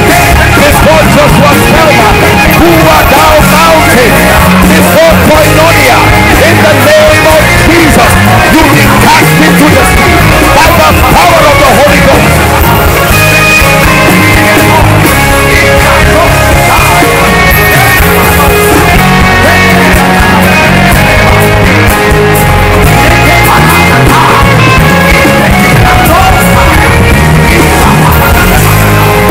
Hallelujah. Please look up. Look up. We're still praying. I want you to make very powerful declarations. Don't be afraid. The Bible says, let the redeemed of the Lord say so. Let the healed of the Lord say so. Let the lifted of the Lord say so. Let the anointed of the Lord say so. And whatsoever Adam called it, that was the name thereof. Are you ready to speak over your destiny and over your family? Lift your voice and begin to speak. I prophesied as I was commanded. I decree and declare the Lord is my light and salvation. Are you declaring by the Spirit of God? My path is as a shining light, shining ever brighter. Please don't be quiet. Don't be silent. I decree and declare by the Spirit of God. Prophesy your global visibility. Prophesy your increase. Prophesy your prosperity. Declare by the Spirit of grace.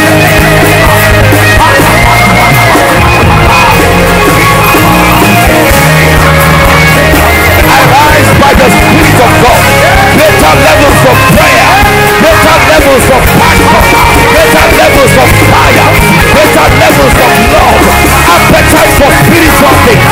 In the name of Jesus, going from glory to glory, grace to grace, grace multiplied, wisdom multiplied, power multiplied.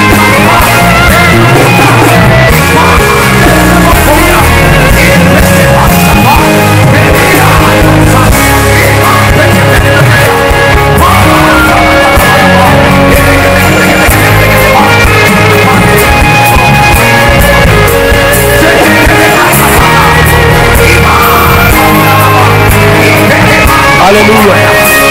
Hallelujah. Hallelujah.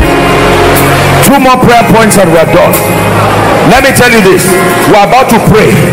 You're going to call back everything that left you and yet is not in God's divine purpose to leave you.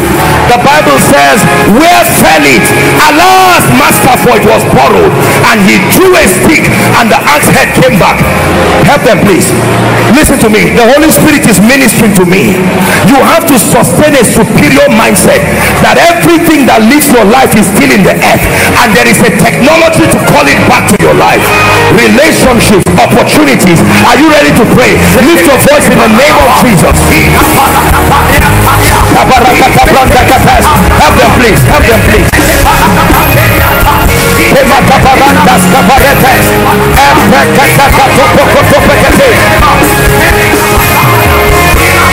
And I will restore to you the years that the canker walk, the palmer walk,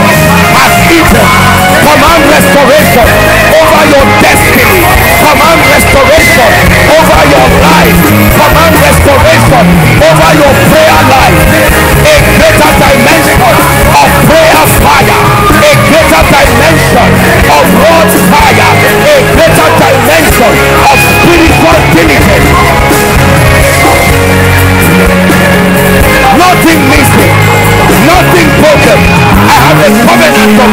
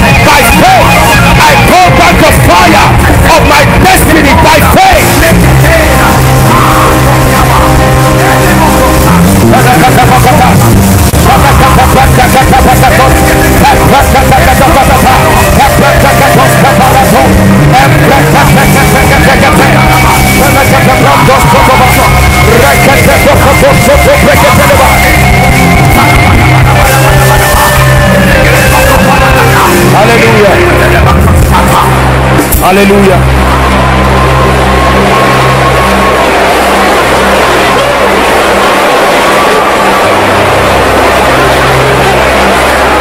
In the name of Jesus. In the name of Jesus. Listen to me. We're about to round up. Listen to me. I'm a student in the school of the Spirit, and I have learned and I have come to respect the power of the anointing. It is truly what is on you that controls what is around you. It is true. And for every time you come to this ground, there has to be something that will rest upon your life. It says, my horn hast thou exalted like the horn of an unicorn, and I am anointed. Salah Sele Marahaskia. I am anointed. I am anointed. I am authorized. Authorized to do business, authorized to do ministry, authorized to advance. The power of the Holy Ghost is a reality that we must embrace.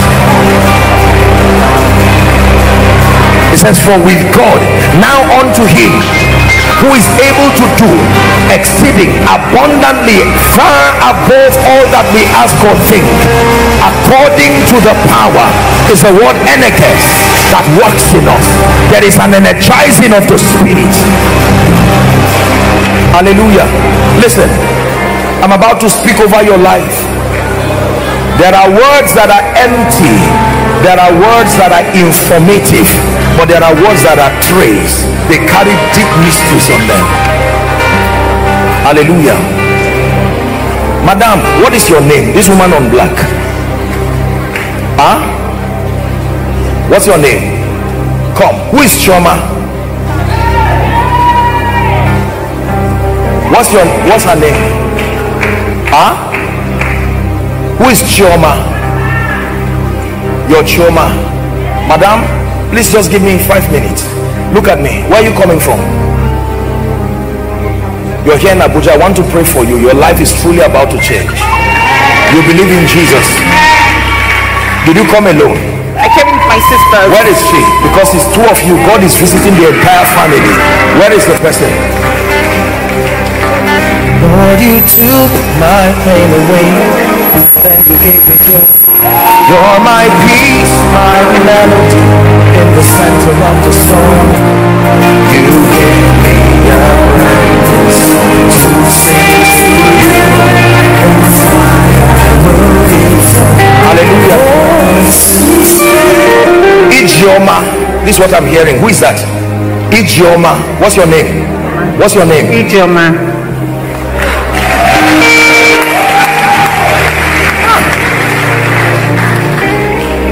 Taking the pain and the sorrow away.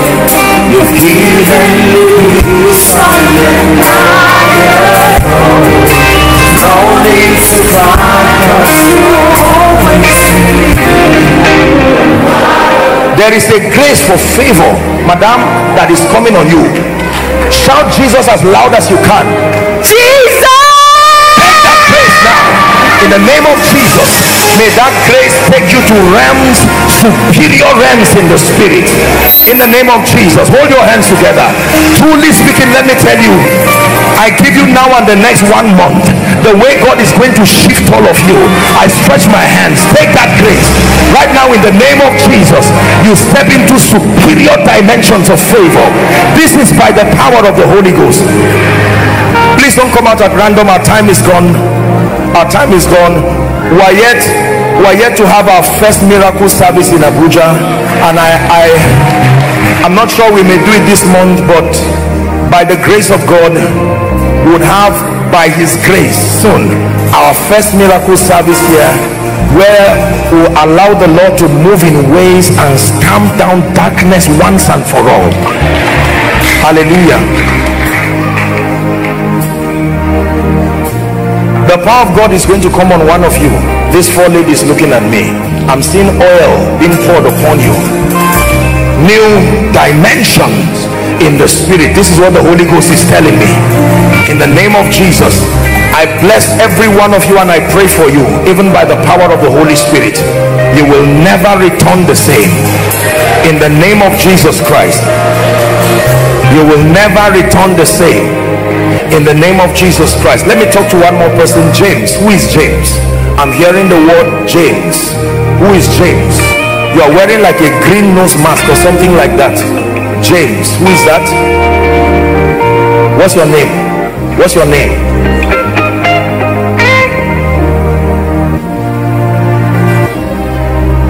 What do you do, sir? I'm a pastor. You're a pastor. Yes. Where? In Kubwa. In Abuja here. Yes. Your own ministry? Yes. Can I pray for you? Yes, sir.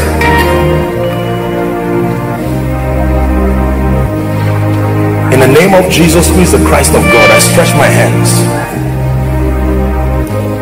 There is still a need for many servants of God doing great things. And I tell you, the days of superstar Christianity in terms of exclusivity and fighting other people, those days are over. We're united first in the name of Jesus, regardless of differences doctrinally, etc. We are one big army advancing the kingdom. Can I have a believing amen? I pray for you, sir. May the Lord empower you. You return back to your assembly a sign and a wonder. In the name of Jesus, the Christ of God, I decree and declare fresh grace, fresh power upon you. In the name of Jesus. My brother, in the name of Jesus, I pray for you. In Jesus' name, that which has never been done even in your family, may my God use you to do. Amen. In the name of Jesus. Amen. Sir,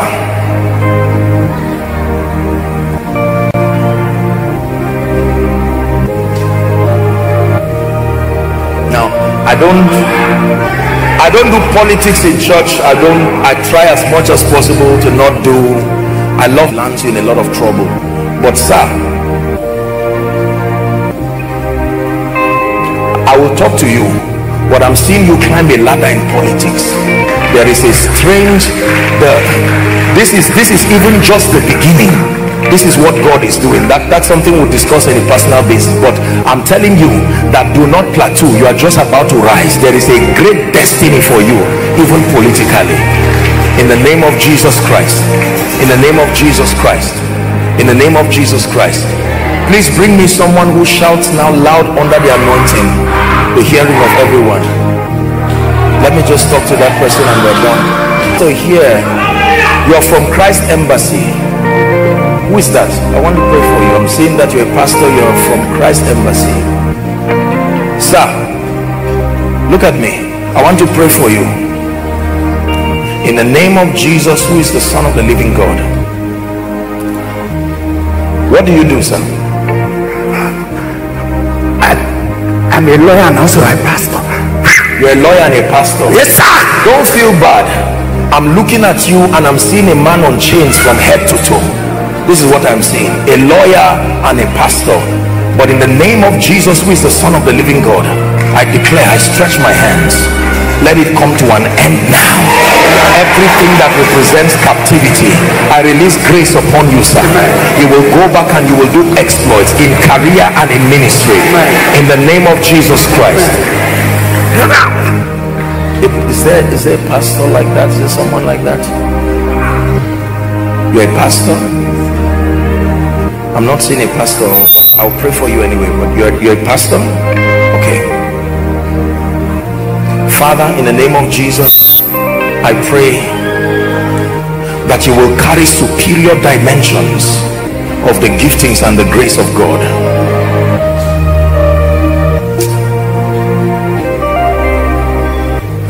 Where is that pastor? You're a worker here.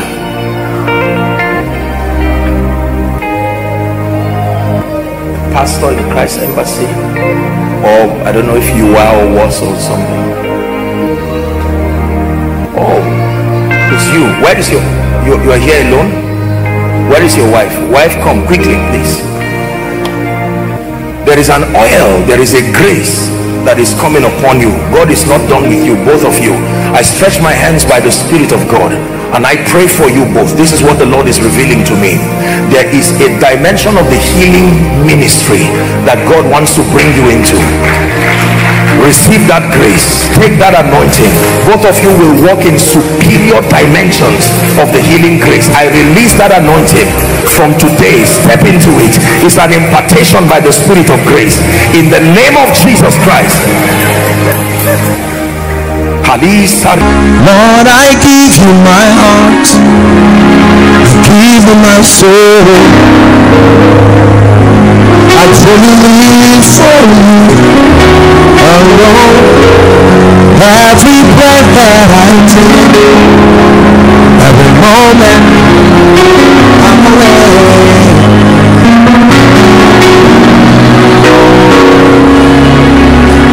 In the next 3 minutes, I'd like you to cry and say, Father, take your place in my life. Restore that ark of your presence. I used to carry that ark until fame in ministry took it away. I was a man of the secret place, but preaching engagement put your place in my life.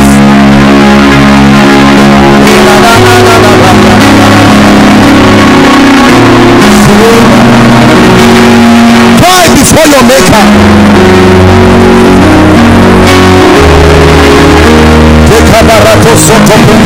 I want more of you.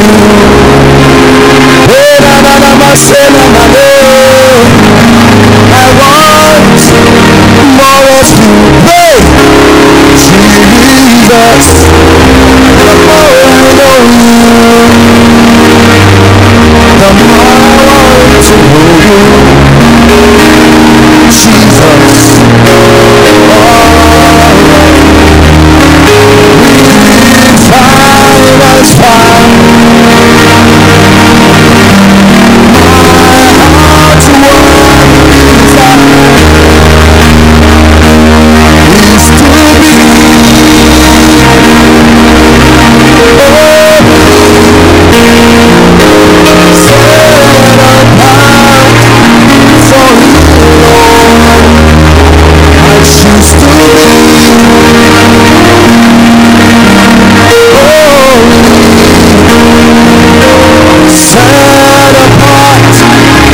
For you, my master, I'm ready to do. Lord, you are more precious than silver. Oh Lord, you are more costly than gold. Lord, you are more beautiful than diamond. There is nothing I desire compared to you. Oh yeah, oh yeah, oh yeah.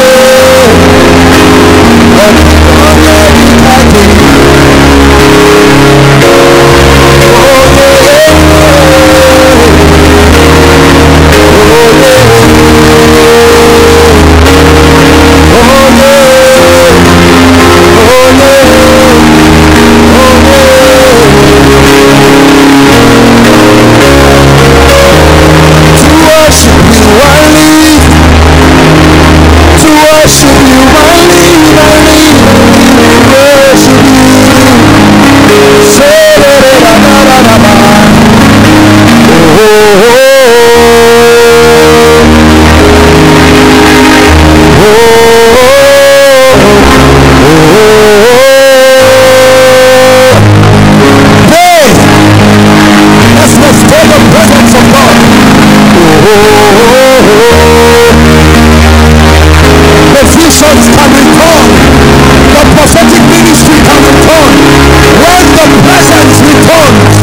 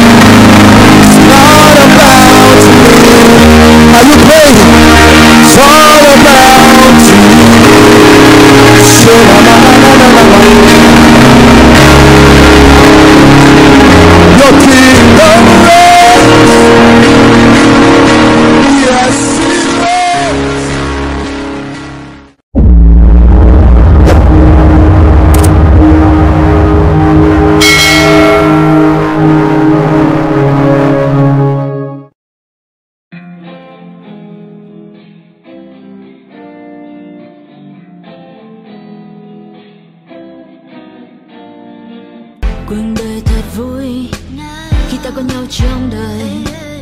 Một ngày cứ thế trôi qua và ta nhận lại bao nhiêu tiếng cười. Mình chở nhau đi quanh phố phường. Anh là người khiến con tim em mất thương. Chỉ cần ngày và nắng lên đèn Facebook được sáng tên là cuộc đời của ta cứ trôi như êm đềm. Chỉ cần ngày và nắng lên đèn Facebook được sáng tên là cuộc đời của ta sống trong mini game. Mình nhảy múa trong phòng toàn hơi men, cùng đắm say trong điệu nhạc của mình. Một cùng đưa nhau sang Paris để ngăn trái tim ta thân thì làm những điều mà ta muốn khi nhạc trình thì ta xuống uống cạn ly khi trái đến nơi đây vẫn còn suy. Đừng mơ đến được vì như hồng màu bất chế độ yêu anh như tình yêu màu hồng.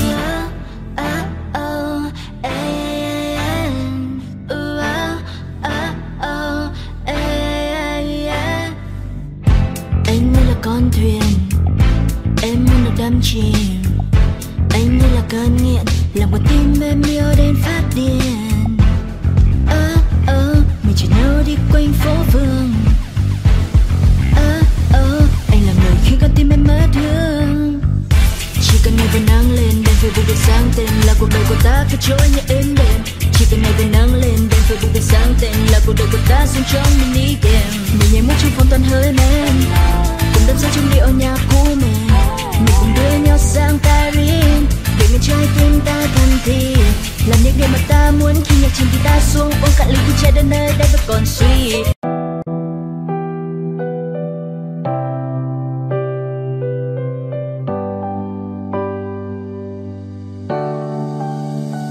Hoàng hôn buông rơi góc phố dài, mình em bâng thầm những nước mắt trên đôi vai này.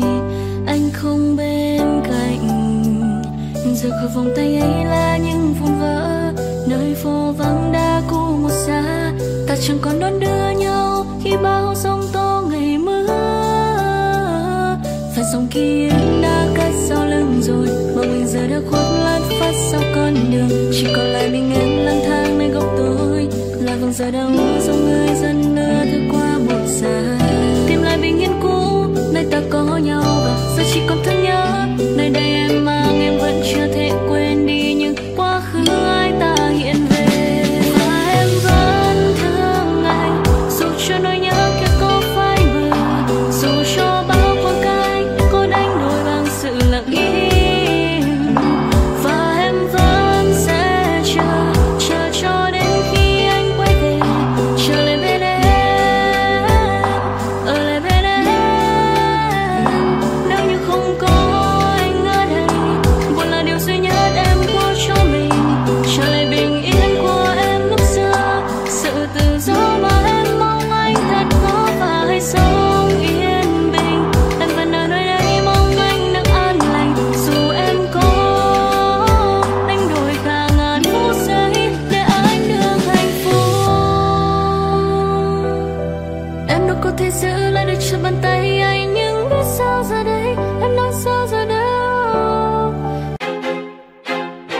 feel like I'm losing my mind. Is everybody in the world blind? Please, Lord, give me a sign, a sign. I feel like I'm losing my mind. Is everybody in the world blind? Please, Lord, give me a sign, a sign. I wanna be the greatest. Everybody on the fake shit. I look around and feel like everybody is the fakest. I make this every day and I'm impatient, hoping one day I blow up from the basement. Statement, the top is so vacant. I don't hear shit that I think is amazing. Waiting for my day when I'm playing sold out shows for 1,000 faces. Hey, give me that crown, get in my way and to be put down. It ain't your place, all this my town. If I want that shit, then I'll get it right now. I'm losing it, the noose it fits. I'm losing shit, a stupid myth. You choose to live or choose to dip. You choose to fight or lose your grip and lose a gift. I feel like I'm losing my mind. Is everybody in the world blind? Please, Lord, give me a sign, a sign. I feel like I'm losing my mind. Is everybody in the world blind? Please, Lord, give me a sign, a sign. Yeah. There's no mercy in this world, just hunger-thirsty persons in different versions. Each new update, that shit worsens. Why? Pull back the curtain and you'll see the different vermin.